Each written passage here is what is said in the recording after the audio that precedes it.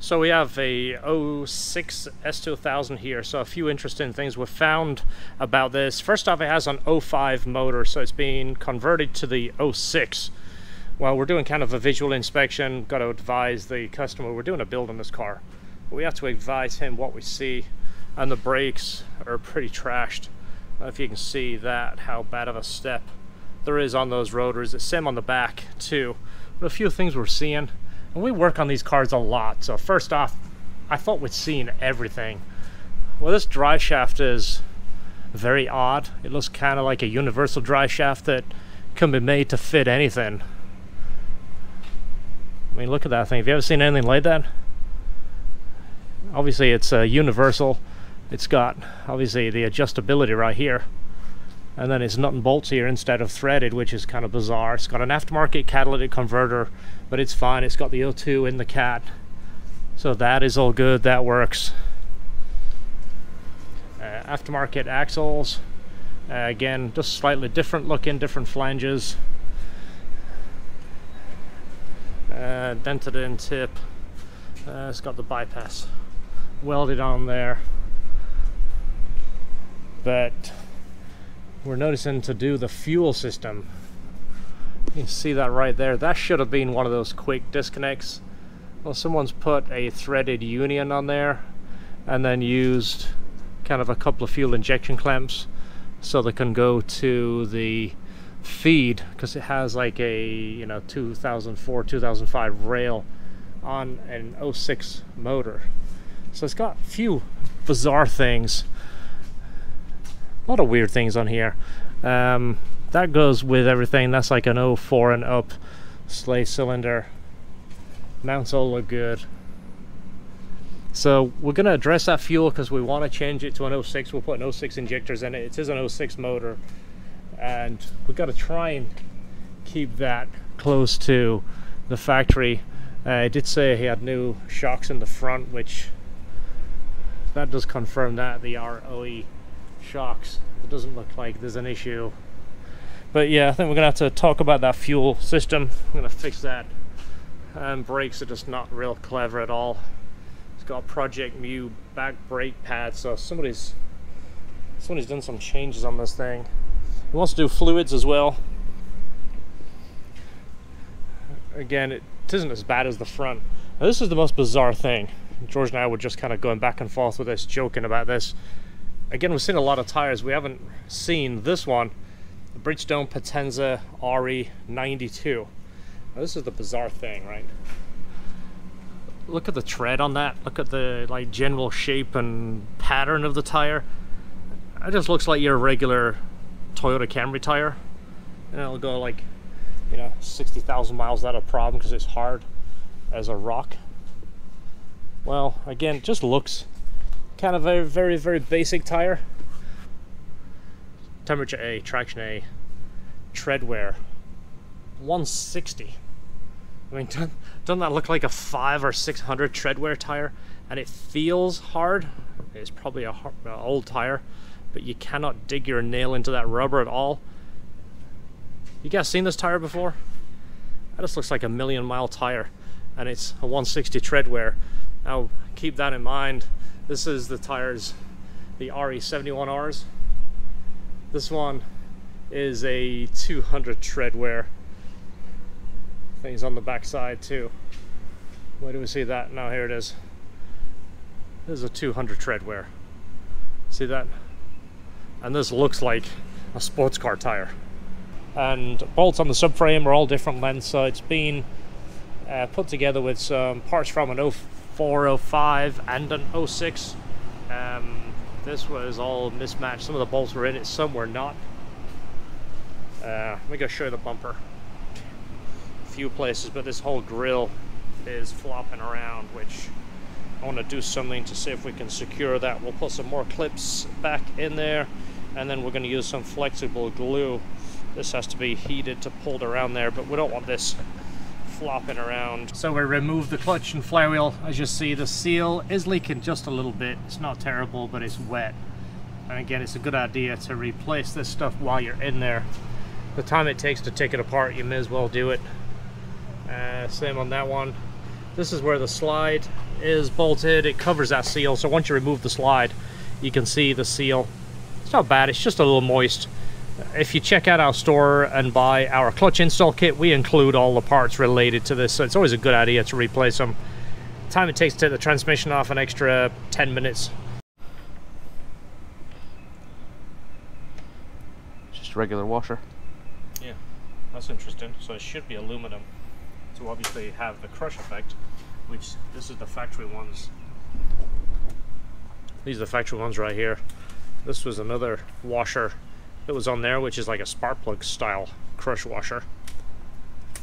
It's also steel. That's actually fell apart. You see that?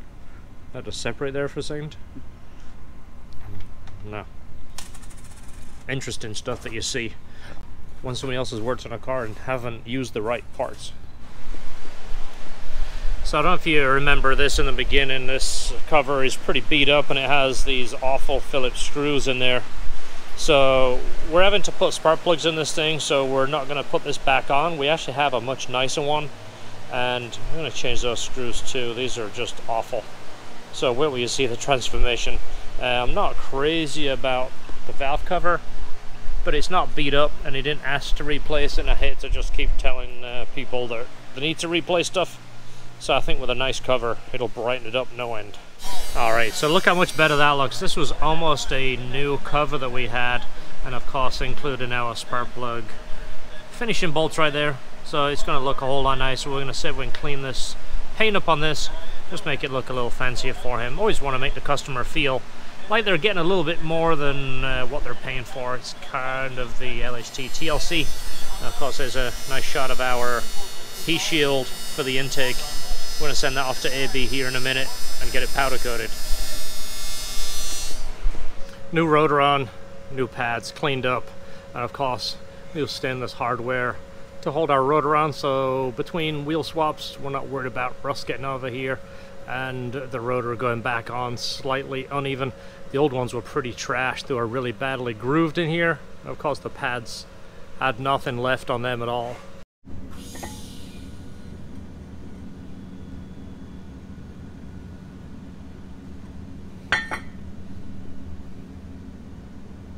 So these just came back in stock. These have been on back order forever. This is our master shift rebuild kit. Comes with all these parts that you see here. This is notorious for going south. This foam falls apart. The rubber boot gets deformed. The ring breaks. This stuff wears out, and of course comes with the grease. We just got 7 in yesterday and they're all sold out. So thanks for checking out the store, and hopefully we're passing on some pretty good deals to you guys. So a couple of other things that we got in that I'm pretty excited about. So yeah, we use this all the time.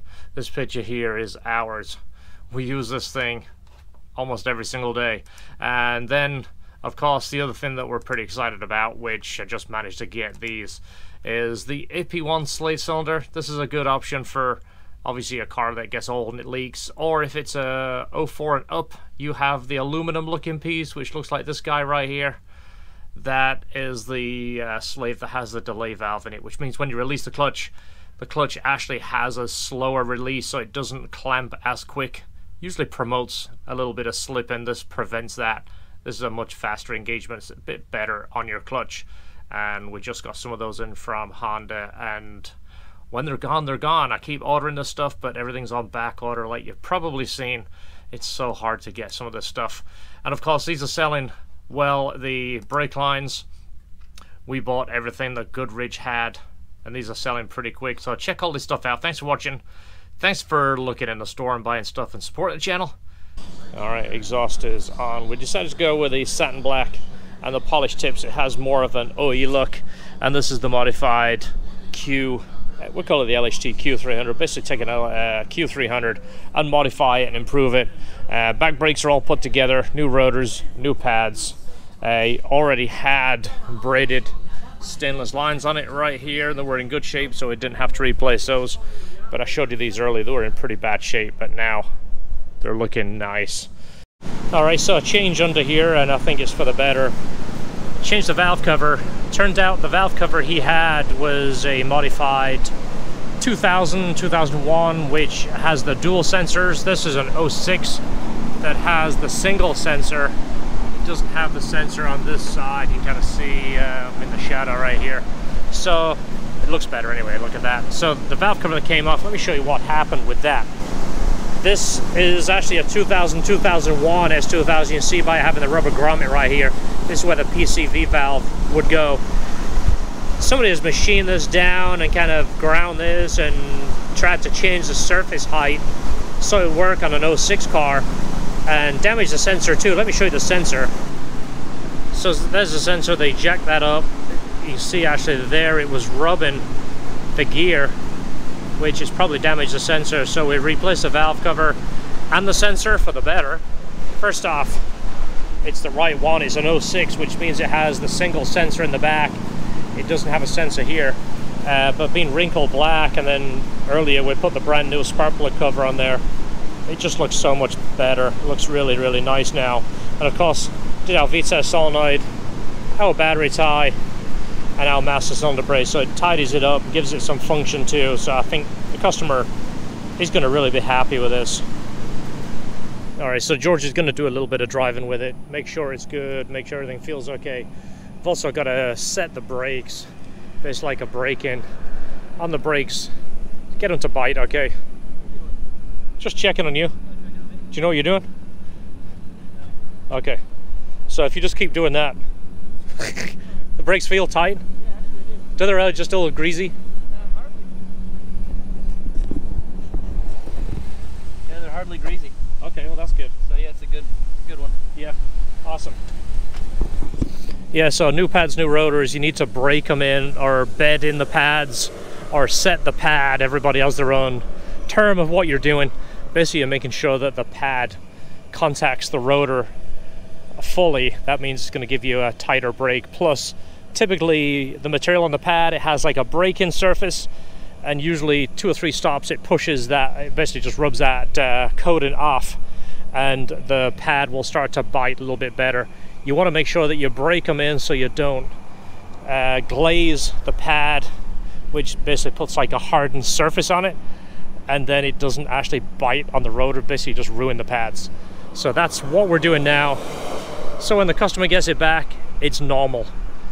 You've always got to give the customer some instructions, you know, break in the clutch, break in the brakes, do this, do that. But you don't want to make it where they can't drive it. So we do an initial break-in on the clutch for the dyno, but it doesn't have as much load on the dyno as it does on the street.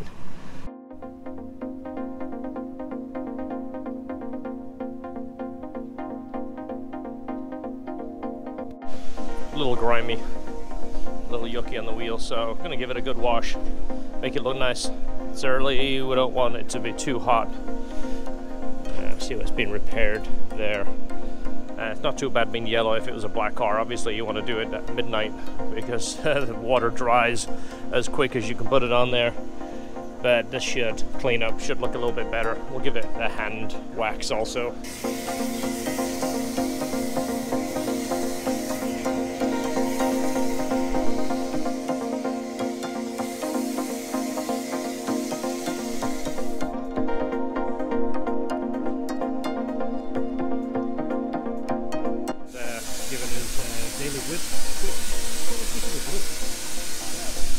Yeah. I actually thought about that last night. I'm like, what if I painted this to match the Mugen car and put some RPF 1s on it? That would be kind of cool. There's nothing wrong with having a whole matching set. Yeah. That's what I wanted to do with the truck. I'd always like a white ZR1 and then a white truck, and anyway, I got a blue truck. All right, so this one over here. Now I spent about an hour kind of detailing it. We'll give it a good wash, a scrub, and then just give it a hand wax and pulled it outside. The wheels are still pretty grimy. I had to use some pretty abrasive polish to clean the wheels. They look 1,000 times better, but they really should be refinished. And you know, sometimes when the customer is busy, they don't really detail their cars, they just kind of wash them. We speak to so many people that say, I really take care of it, I run it through the car wash twice a week. Well, sometimes that isn't the best thing for it. I'm not going to go into detailing your car, but anyway, what do you think? Does that look better? If you was a customer that just drove across the country and you came and it was all sitting here ready, 400 horsepower, nice exhaust, nice car. So this was in the car. Oh, giving it back. We went to plug in and this was just in there, plugged in with an open port. It looks like a very universal, like a sub harness, so I don't know what that is for. We're not gonna mess with it, we're giving it back. The seats could really use some love, maybe some conditioner, and kind of let it sit in the sun and rub in some treat. Try and get the leather nice and supple. It's a beauty, huh? So much better with that black valve cover, and I do like it with the gold on the black. It breaks it up, and that was a new piece that we had. It was an almost brand new piece that we switched somebody out and did a black one, and it was a real nice one, so we kept it. We're not selling to him that, by the way. If somebody wants to say, oh yeah, you stole it off somebody's car and sold it, we didn't. We took it in trade for a black one and we gave it to this guy. You'd be surprised how many times we do that. If your car comes in and it has a bad part on it and we have a good part on the shelf, we didn't pay anything for it, guess what, you get that part for free. Just the kind of thing we like to do. All right, this one's done. Thanks for watching, guys. See you on the next video. Don't forget, close your doors.